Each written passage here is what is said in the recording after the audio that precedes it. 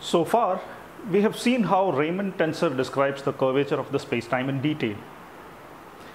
We have also seen a few properties that relates different components of the Riemann tensor. In today's class, we will see one more important property of the Riemann tensor, the covariant derivative of the Riemann tensor, and then go on to derive a couple of more quantities which also contain a certain amount of information about the curvature of the space-time. So let's begin with the familiar definitions of the Riemann tensor given here, from where we had explained that we could always consider a completely covariant form of the Riemann tensor for spacetimes whose metric is known.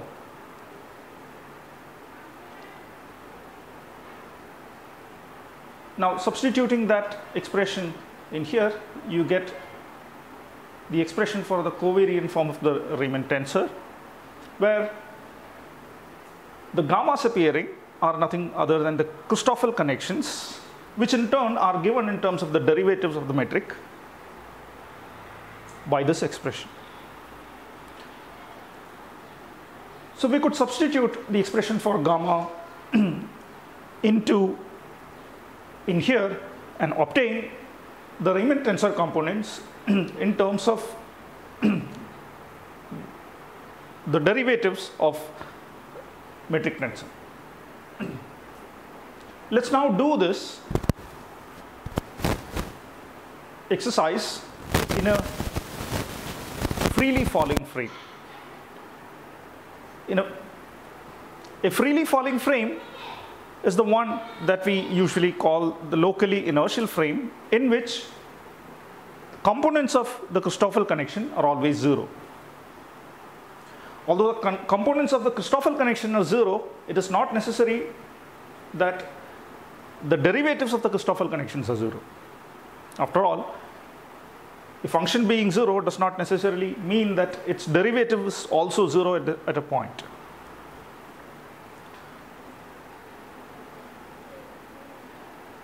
So let us evaluate the components of this the Riemann tensor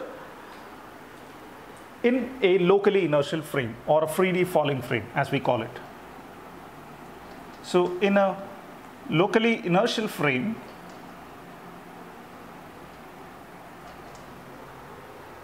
we could see that the components of r rho sigma mu nu given in terms of the Christoffel symbol becomes much simpler, because the last two terms, which involves only the Christoffel symbol components, are zero. So we are left with only the terms involving derivatives of the Christoffel symbol. Now, if we substitute this expression for the derivative of the Christoffel symbol in here, we can easily see that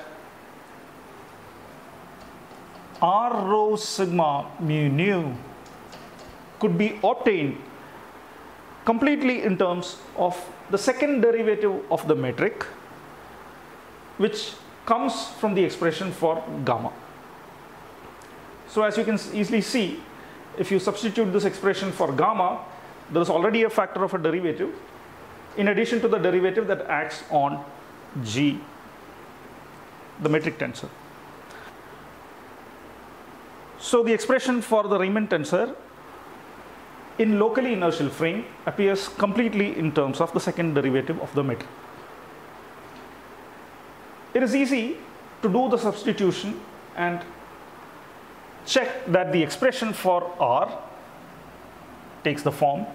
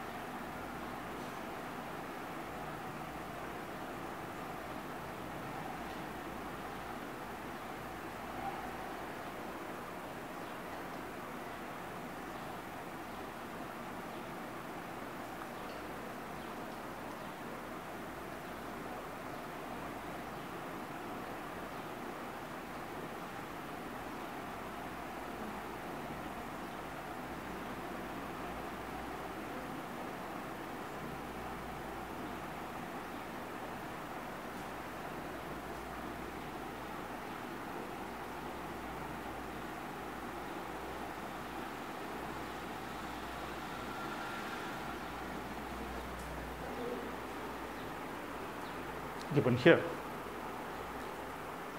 As can be verified that all terms in this expression for the Riemann tensor are in terms of the second derivative of various metric components. Let us now consider a derivative of this Riemann tensor.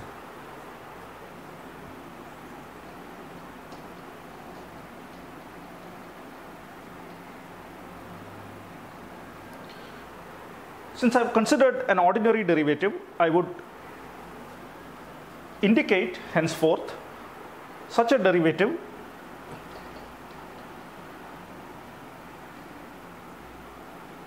in terms of a comma.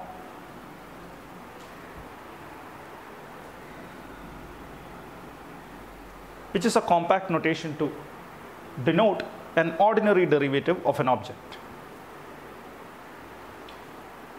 If we look at the ordinary derivative of R in the locally inertial frame, that has a much simpler form involving the third derivative of metric components. For instance, for this particular component, the derivative with respect to lambda takes the form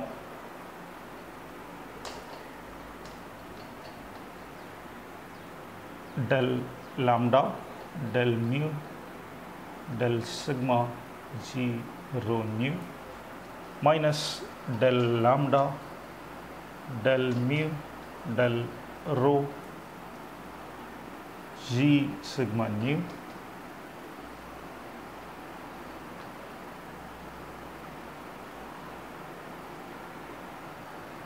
plus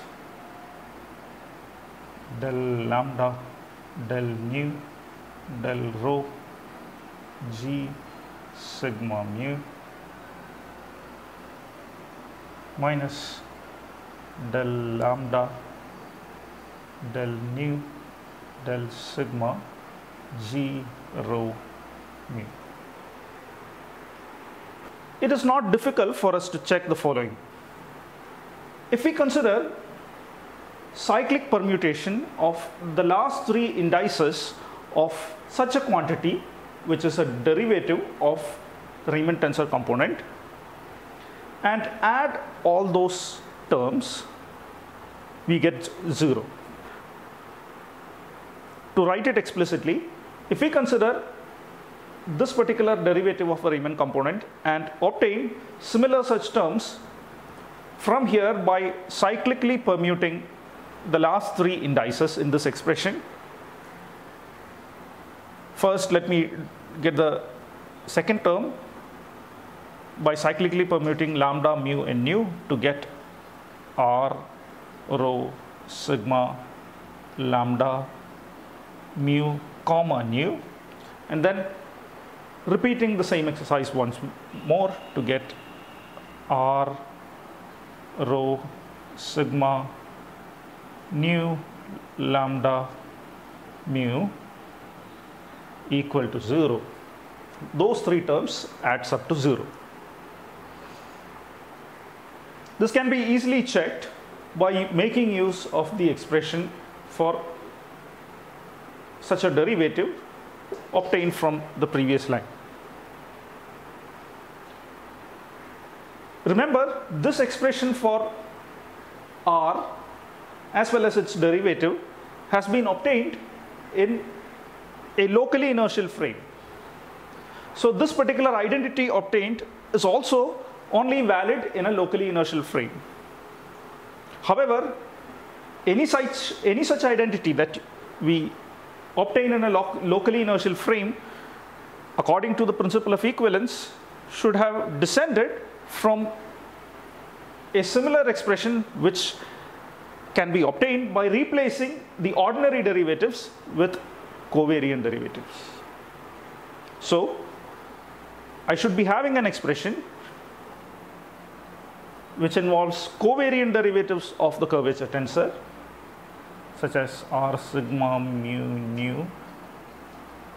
Let me now indicate the covariant derivatives.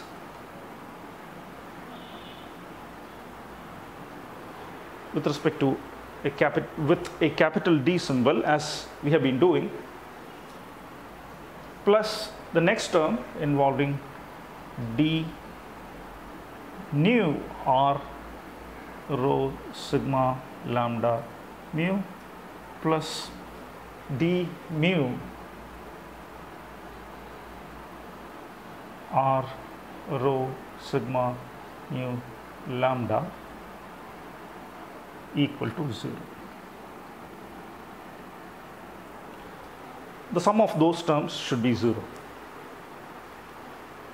Now, the principle of equivalence tells us that in a locally inertial frame, such an expression should have reduced to an expression which involves just an ordinary partial derivative, which is what this expression is. It is commonplace to use a similar notation to denote covariant derivatives also, which is to use a semicolon in place of the comma used for an ordinary derivative.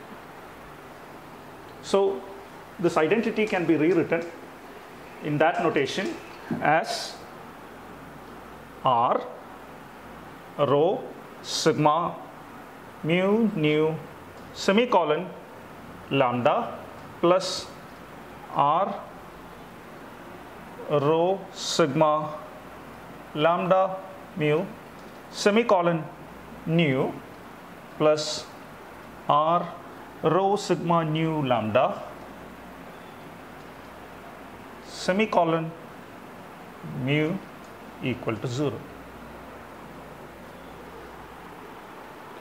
This particular identity obeyed by the covariant derivatives of a Riemann tensor is called a Bianchi identity. Now we will see what a Ricci tensor is. A Ricci tensor is defined as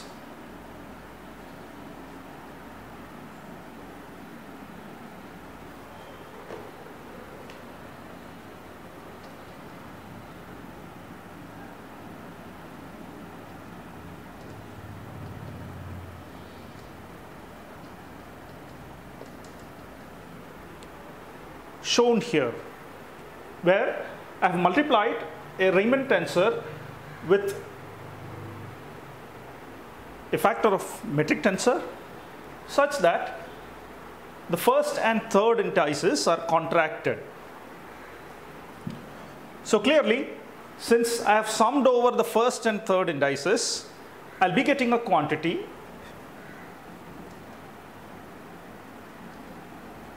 which has only the sigma and nu, the second and the last indices of the Riemann tensor, as its free indices.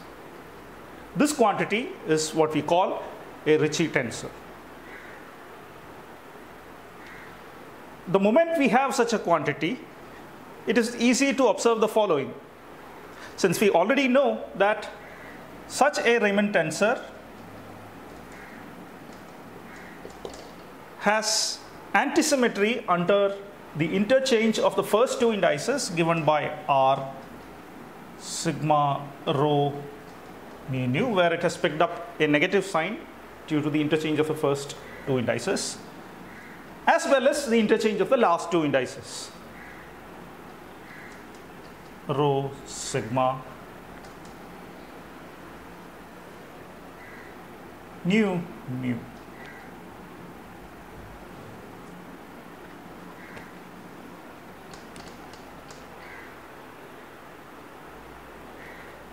Since we know this is true, I should be able to interchange rho and sigma and mu and nu to end up with g rho mu r sigma rho nu mu and still get the same Ricci tensor, which means that I could obtain that Ricci tensor not only by contracting the first and third indices, but also by contracting the second and the fourth indices. That's one property. The next property is the following. We also know that the Riemann tensor had a symmetry under the interchange of the first pair and the last pair of indices. That is, R rho sigma mu nu was the same as R mu nu rho sigma.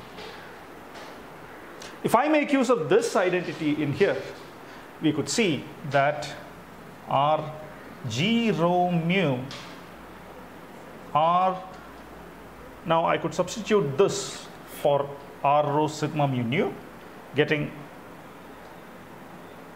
R mu nu rho sigma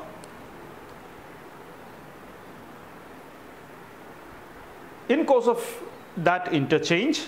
We observe that the indices sigma and nu have exchanged their places, which means that what I have got here is R nu sigma. Now, since this is the same as that, I should now have R nu sigma to be the same as R sigma nu, which means that the Ricci tensor that we obtained is symmetric under the interchange of its indices.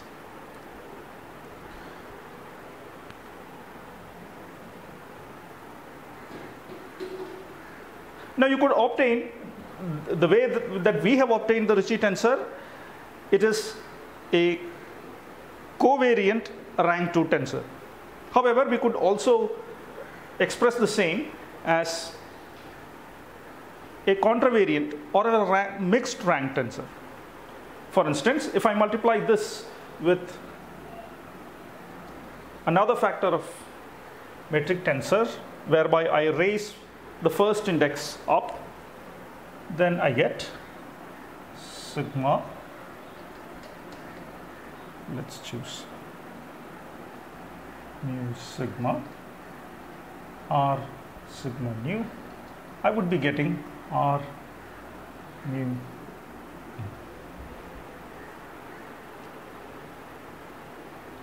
I could repeat this exercise. I could multiply the same with one more factor of metric tensor and raise both the indices and make it a completely contravariant tensor, in which case I would get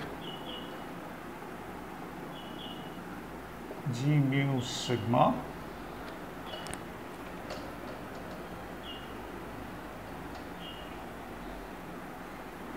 G rho nu R sigma nu, giving R mu rho, which is a Ricci tensor in a completely contravariant form. Needless to say that such a contravariant tensor is again a symmetric tensor under the interchange of mu and rho, which can easily be seen by observing that under the interchange of mu and rho, the left hand side remains symmetric.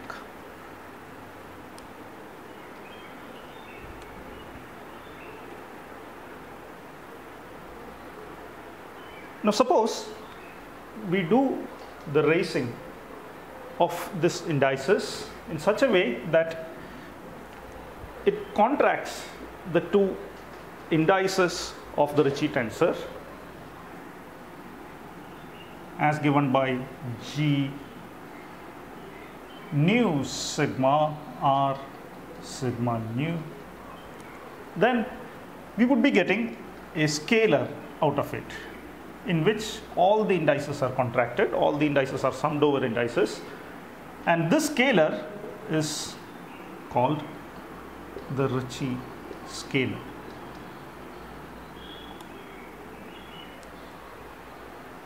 So the Ricci tensor mentioned here, as well as the Ricci scalar obtained out of it, are again two tensors which can be used to represent curvature, which actually contains certain information about the curvature of the space-time, and both of them are actually derived out of the Riemann tensor.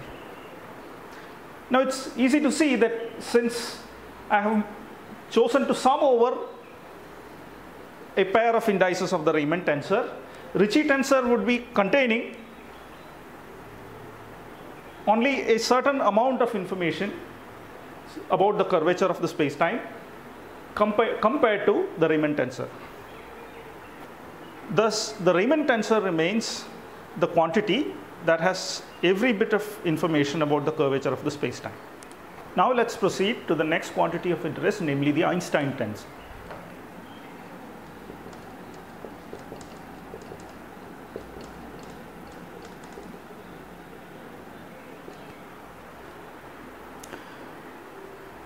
We would begin by looking at the Bianchi identity that we discussed earlier. A Bianchi identity for a space-time, as we mentioned earlier, had the form d lambda r rho mu rho sigma mu nu plus d nu r rho sigma lambda mu plus d lambda r rho sigma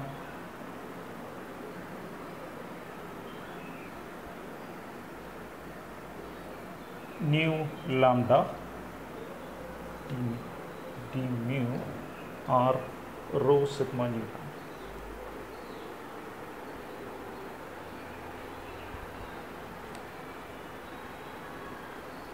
Equal to 0. So that's the Bianchi identity. Let's now begin with this Bianchi identity and multiply it with a factor of g rho mu. So let me write it here, g rho mu.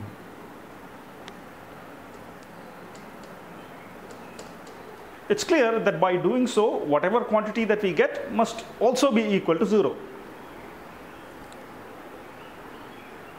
In order to find out what this quantity is, let's first pick up the first term alone out of these three terms in the identity. The first term alone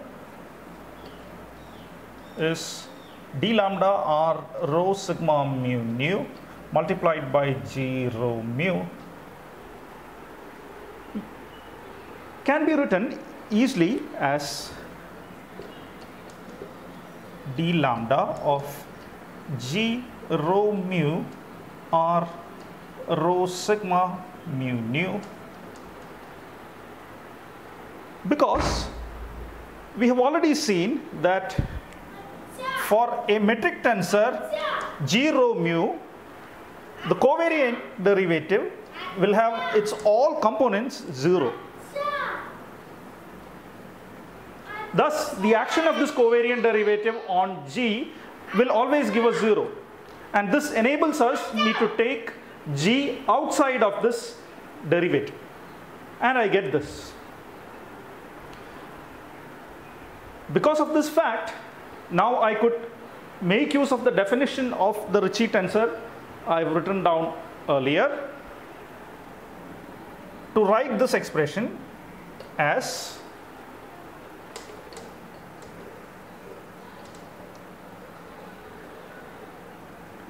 d lambda of r sigma.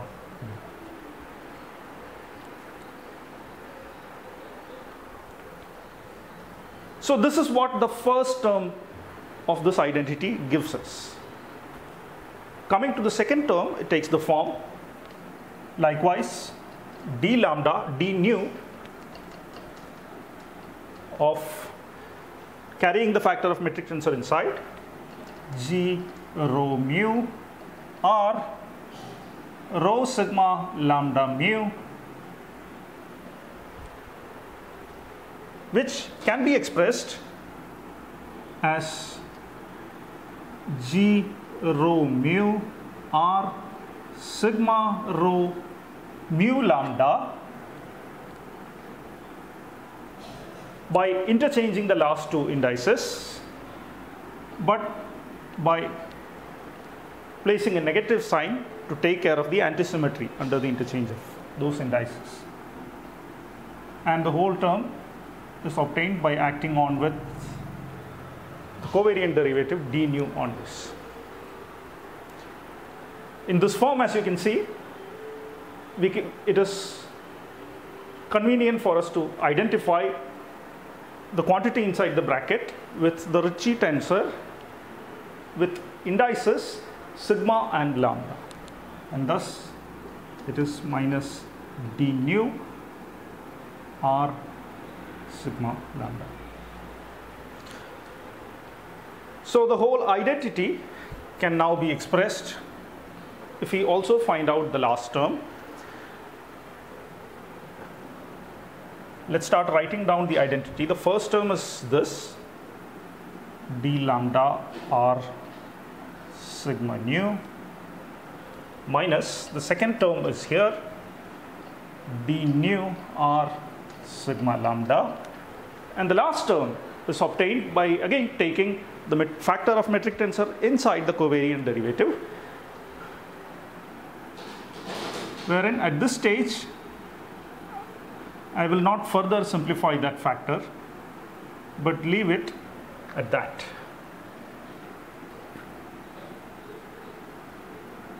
R rho sigma nu lambda, the whole equal to 0. Let's now multiply this identity, this factor, this expression with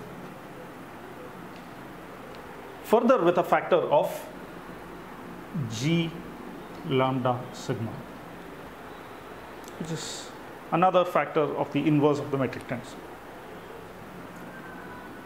When I do that, you can see that if I multiply the first term with this, I could again use the fact that d lambda acting on g lambda sigma is 0, and thus take the factor of metric tensor inside the covariant derivative and write this term as d lambda of g lambda sigma r sigma nu, which is nothing but d lambda of r lambda nu.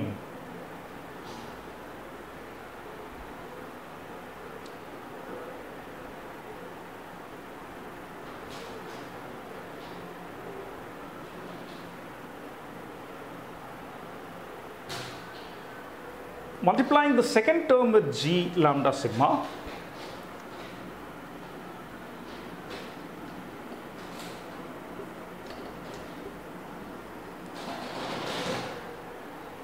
again taking the factor of metric tensor inside the covariant derivative, we get d nu of g lambda sigma r sigma lambda.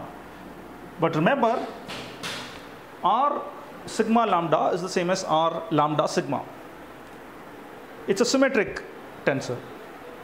When we multiply that with the factor of metric tensor g lambda sigma, we get a scalar, and that scalar is already known to us. It is nothing but the Ricci scalar. So this term, when multiplied by g lambda sigma, gives us d nu acting on the Ricci scalar, which is denoted usually with the symbol r. So that's the second term. Now multiplying the last term again with the factor of g lambda sigma, we see that d mu of g mu rho, I could take the factor of g lambda sigma inside the covariant derivative as usual and multiply it to g rho sigma nu lambda, in which this expression, the last two factors, the factor of inverse metric tensor and r, does a contraction of the second and fourth indices of the Riemann tensor. But we have already seen that that contraction also gives us a factor of Ricci tensor, but with indices rho and nu. Thus, this can be expressed as d mu of g mu rho to r rho nu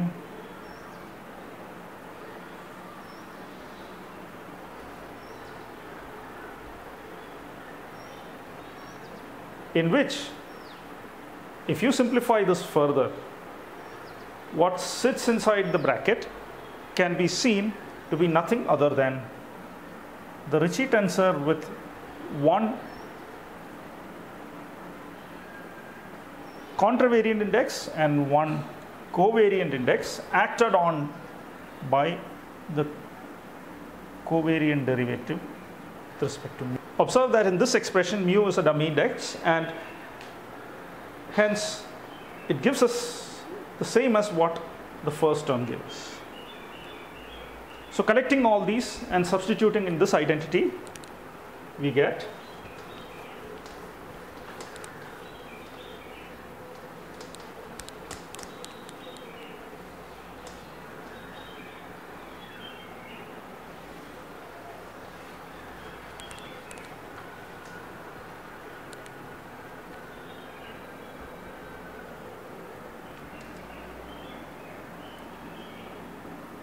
d lambda r lambda nu, which is the same as the third term. So I could sum them and write it as 2 times d lambda r lambda nu minus the factor of d nu acting on the Ricci scalar, all of them adding up to 0 as per the identity.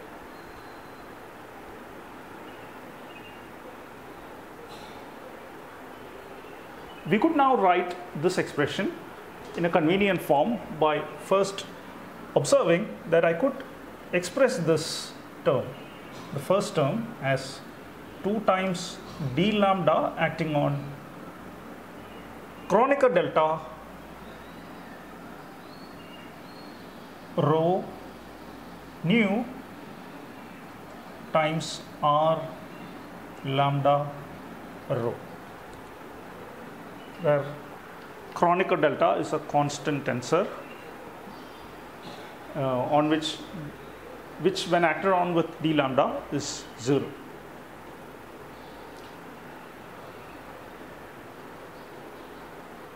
This can further be written as 2 times d lambda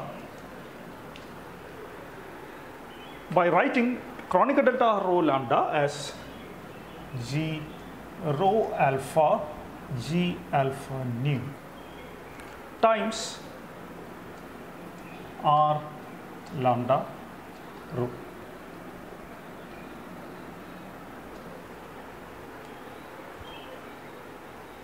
So in the first step, I have managed to write r lambda nu as delta rho nu times r lambda rho, where there is a summation over rho, and after the summation it would go back to r lambda nu.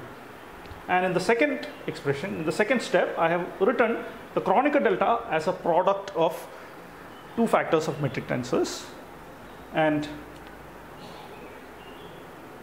I have also made use of the fact that since Kronecker delta is a product of 2 metric tensors, d lambda acting on Kronecker delta will be 0, because d lambda acting on any of these factors of metric tensor is 0. Now we could simplify this by considering the product of G and the Ricci tensor factor, where this factor of metric tensor would help me to raise the second index of the Ricci tensor to make it also a contravariant index. So I will get d lambda of G alpha nu, which continues in the next step in the same form, times R lambda alpha.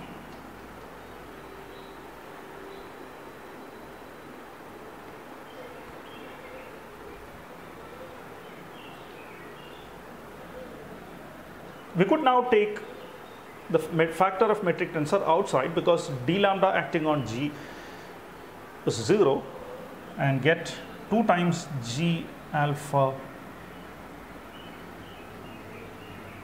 nu times d lambda R lambda alpha as the first term. Now coming to the second term, we can easily write that as delta lambda nu of d lambda R. As you can easily verify that if I sum over lambda, I get back d nu R. The Kronecker delta here again can be written as G lambda alpha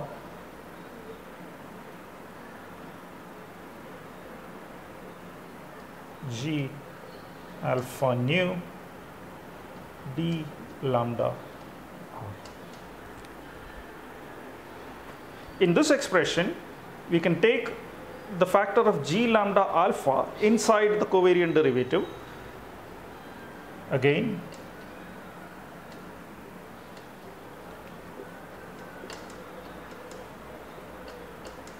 since covariant derivative acting on G is anyway 0, and write the expression as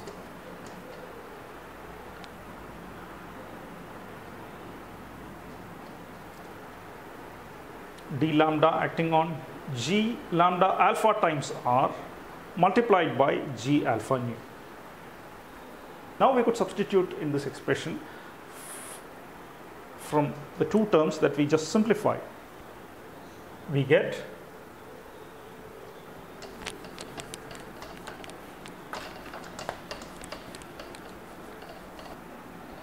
d lambda R lambda alpha minus d nu R is G alpha nu d lambda G lambda alpha R equal to 0. Let's now take a factor of G alpha nu and a factor of 2 as a common factor from these two expressions. Then we get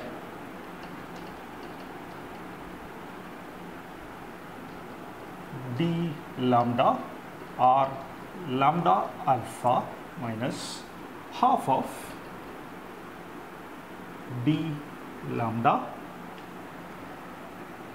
G lambda alpha R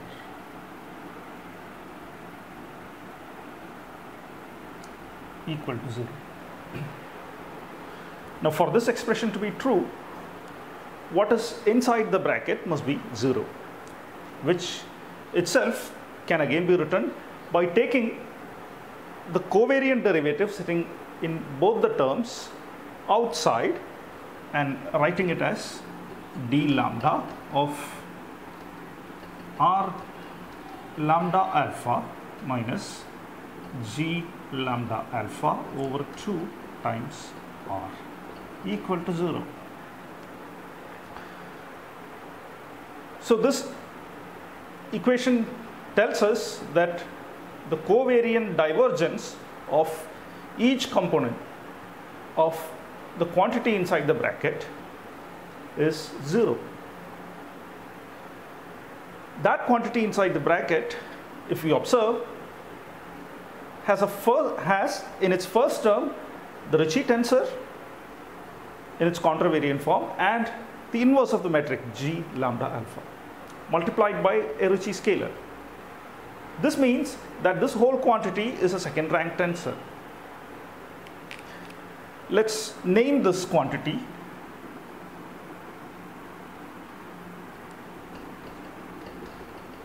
It is called the Einstein tensor. Usually denoted by G lambda alpha.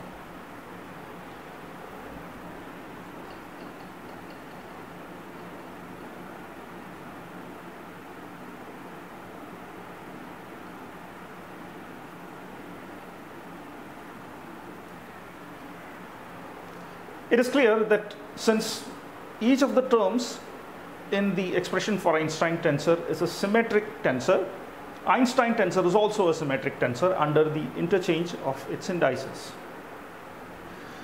Thus, this equation that we obtained basically tells us that the divergence d lambda of G lambda alpha, G for every value of alpha is 0.